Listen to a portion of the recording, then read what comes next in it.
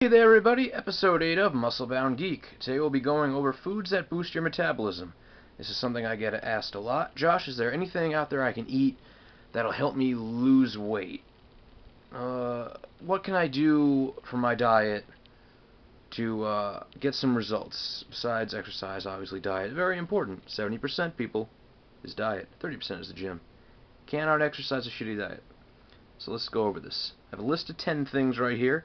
Top 10 foods that will boost your metabolism and help you with your weight loss and help you with progress. First off, and most importantly, is water. Water is an appetite suppressant. You should be drinking it all the time. Non-stop. I mean, non-stop, you know what I mean. It flushes out all the sodium and all the toxins in your body.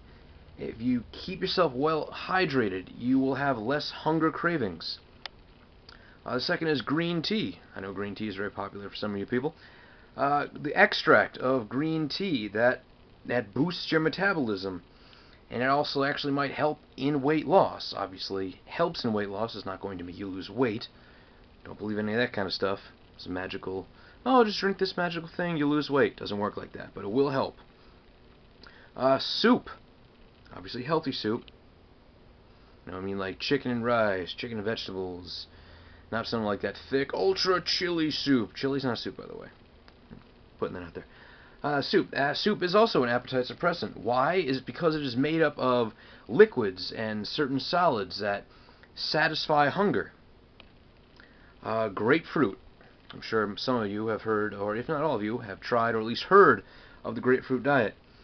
The reason the grapefruit diet works is there's certain chemical properties in grapefruit that actually reduces insulin levels, and you do that, it will promote weight loss and it'll boost your metabolism.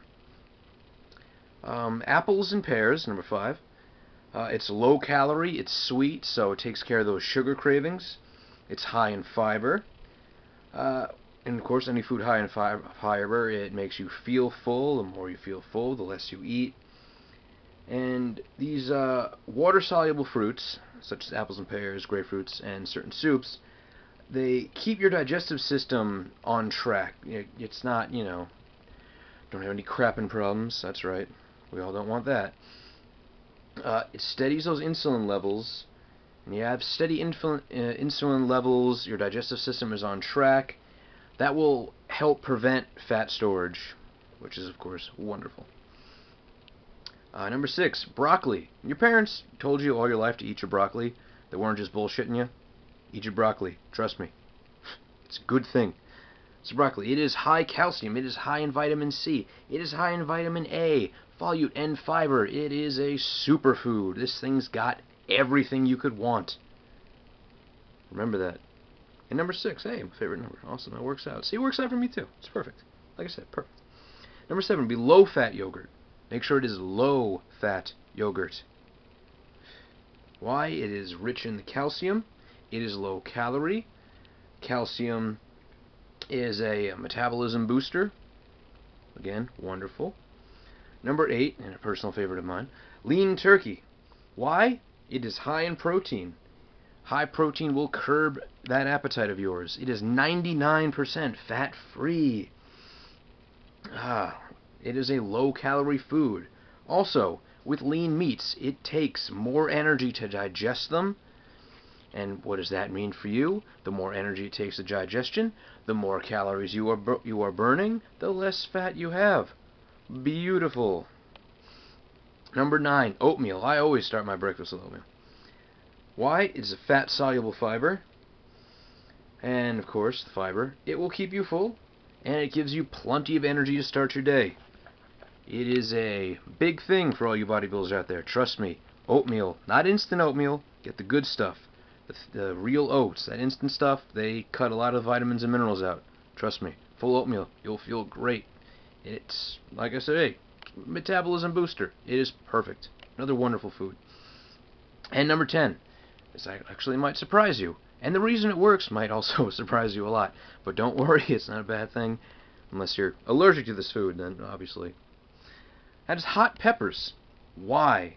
There's a chemical in hot peppers called capsaicin. I'm probably saying that wrong. In fact, I'm pretty sure I am. Why? So this chemical, it stimulates your body to release stress hormones. And you are stressed, obviously your metabolism is going to spike. And when your metabolism spikes, it's going to cause more calories to be burnt. I'm sure you all know when you're under stress, you are sweating, your body is going, you're ready. Fight or flight, fight or flight. Do you love these long pauses? They happen, lots of information, spewing them out there. Gotta collect my thoughts again. But yeah, those top 10 foods right there. Metabolism booster. Definitely something you want in your diet. Oatmeal for breakfast. Lean meats like fish, turkey, chicken. Make sure you trim that fat though. All great foods to have. Definitely incorporate broccoli and vegetables, green vegetables into your diet, fruits into your diet for all those reasons I just said. Now, some people might be questioning the last video. Well, you said milk and cheese. Why? Milk and cheese. Dairy, yes. But fat is in that stuff. Not good. That's why you want the low-fat yogurts. That's the important part when it comes to dairy. So that'll be it for today. Like I said, huge list. That's why this video is coming out so soon. I'll probably continue with nutrition tomorrow. And some other stuff on the way. Have fun. See you later. And don't forget, stop dreaming, start doing.